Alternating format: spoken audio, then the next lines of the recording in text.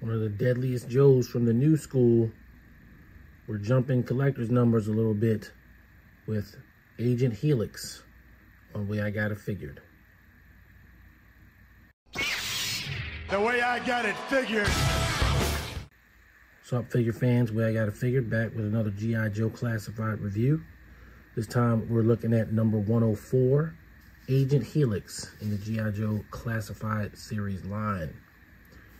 I picked up Agent Helix a little bit early at Big Bad Toy Store, along with Jada Toys Chun-Li, about 3 weeks ago. It takes them a week to send you anything, so I probably had her for about 2 weeks. She came around the tail end of when I was doing the week of G.I. Joe reviews, and I did want to get her in there, but I decided to do Vipra instead and moved a couple of things around. But I did tell some folks online in the G.I. Joe Classified community that I'd have this review coming this week, and there's still plenty of time in the week, but I decided to go ahead, flip the script a little bit, get her out, and I'll move on to the next figure after that. So Agent Helix is a part of the 50-50 wave. What I mean by the 50-50 wave is everything's like got new parts, but it's all reuse of other figures. And I'm not necessarily saying that's a bad thing. I don't necessarily know that it's a great thing. But, you know, I think in the previous wave, we got a lot of, you know, new tools that then become reused later. In this wave, we're not getting anything that's all new. We're getting everything that's at least partially reused. And Agent Helix is no exception, which we will get into a little bit later. But as usual, we're going to go over the box, go over the accessories, go over the figure, and do some comparisons and get you out of here with some final thoughts. So starting with Agent Helix box. G.I. Joe, Agent Helix, and she's in a SWAT team sort of backdrop, which probably seems more appropriate for Shockwave, and Shockwave's background seems more appropriate for her. We'll get to that later. Obviously, it's not completely inappropriate for Agent Helix, knowing her kind of sordid history in terms of being sort of like an abducted weapon. Obviously, we've got her loadout here. Some nice artwork of Helix, which of course we get again in a larger format on the side of the box.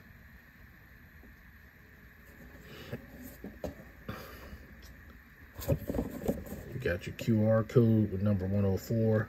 Your really tiny file card symbols. Then on the back, of course, you've got the tail of the tape. So have her sitting at 5.9 inches. And her accessories and some inserts. She's got the little computerized thing on her arm and a Band-Aid, which is a callback to something that happened in the comics. And then we've got her file card symbols large enough that we can see them. She's got a 2 covert ops, 2 light weapons, 4 marksmanship, and 3 martial artist. That's gonna do it for our look at the packaging. Moving on to Agent Helix's accessories. She comes with 2 automatic pistols with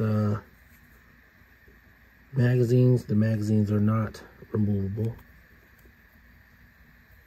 It's just one solid piece.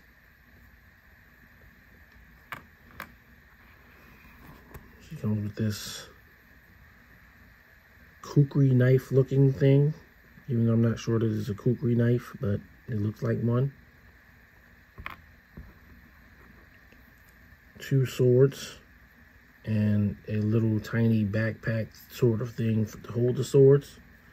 You've seen this before. This came with the movie Storm Shadow, and I think it's a good reuse here, because when else were you gonna use these?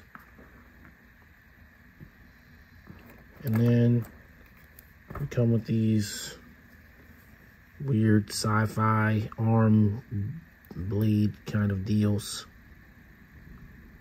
that, other than in this review, I'm likely not going to use.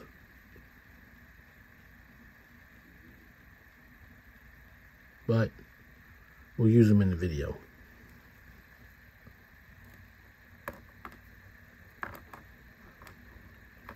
Now to take a look at Helix up close.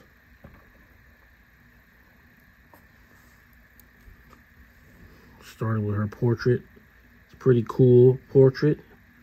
Even though I wasn't what I would call dissatisfied with Cover Girl, I gotta say this one's definitely a better portrait. I don't even think it's debatable. Then up here, her top half head all the way down to here is all new.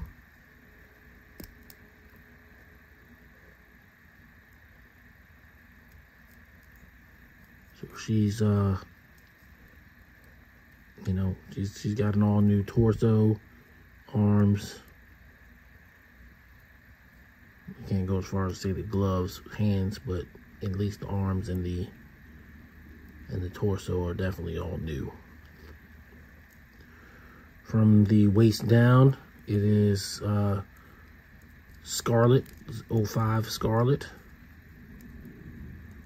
OG Scarlett. And, you know, it works for Helix.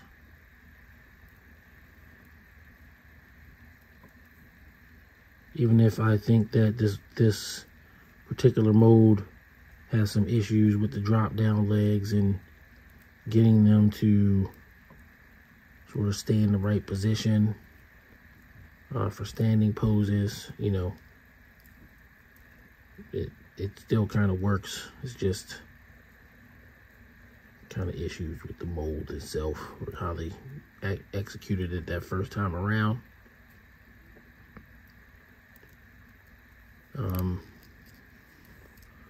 And as far as her articulation, I already got her doing the T-pose, but she's got the, you know, pinless arms. There's a butterfly joint there, bicep cut, of course.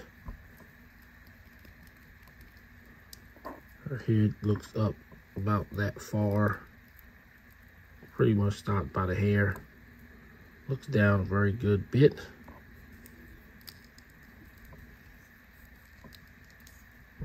Push her back like that. So she wants to do like a somersault or something. Her ab crunch in the front is not as substantial. But we get her to go about this far. It's not even about straining it. It just doesn't want to go any further. Usual thigh cut. Of course, the patented G.I.Joe Classified Series drop down legs. The Scarlett boot cut and ankle rocker.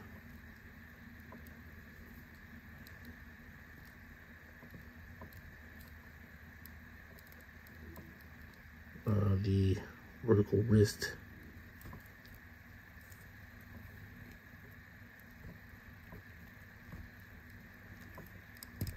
There you go.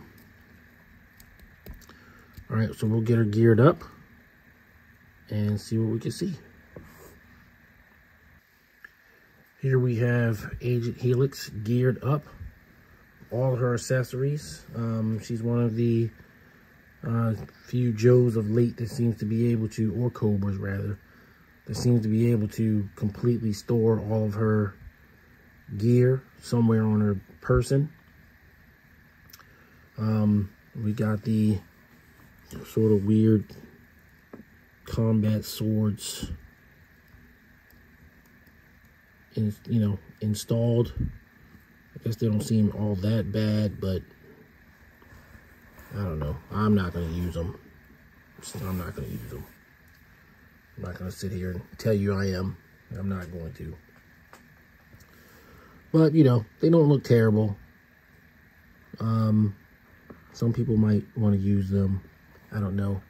Perhaps that's due to, they somehow tie into her total battlefield awareness special ability that she has. That makes her one of the deadliest people in the G.I.Joe universe. I did put one of her pistols in her hand just to show that she can hold it without issue. No problems at all. Very nice, very good grip on the trigger finger and everything. And her knife stores on her belt. She's certainly got enough blades.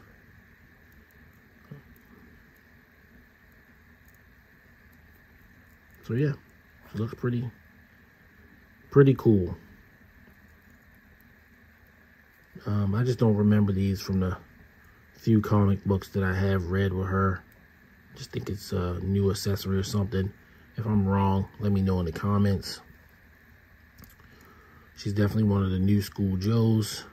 Showed up around the time of the G.I. Joe movie. I think she was in some sort of video game, and then they ended up making a figure of her. And eventually Larry Hama folded her into the ongoing G.I. Joe, A Real American Hero series that he's continued to write for IDW and now Skybound. Yeah, she's been in part of some missions there for sure. So there you go. I think she's looking pretty good.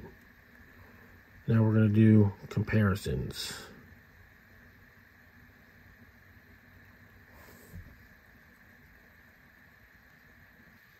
All right, first up, for comparison purposes, for no reason in particular, we're going to bring in Tunnel Rat. Tunnel Rat's a short dude. He's about the same height as Helix. Not. He might be a little bit taller, but not really. It's negligible.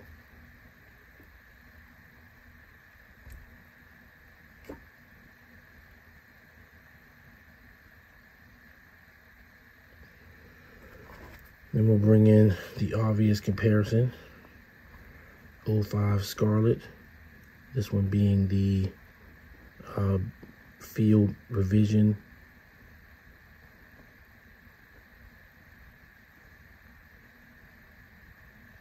I never did see what was so terrible about this Scarlett. I don't think the sculpt's bad or anything. I actually like this Scarlett. I don't get it.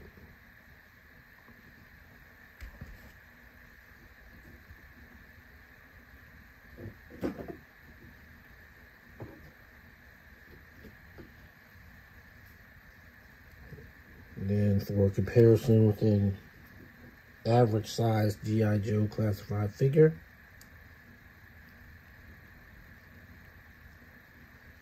we'll bring in my main man, Alonzo Wilkinson, aka Stalker.